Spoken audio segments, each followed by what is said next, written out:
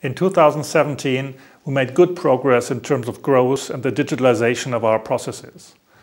And we have delivered on most of the targets we set ourselves for the year. Also, we were able to post a profit, despite booking the full amount of restructuring charges this year. And because we are progressing well, we aim to pay a dividend for 2018. But of course, there's still some work ahead of us, so we'll continue to work hard on our strategy and on improving our profitability. In 2017, we launched our digital campus and ramped up our investments in digitalization.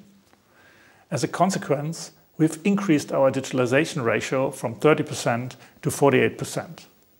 This is in line with our target to digitalize 80% of the bank's processes by 2020. We are also looking into blockchain and big data and advanced analytics, which are immensely important for innovation.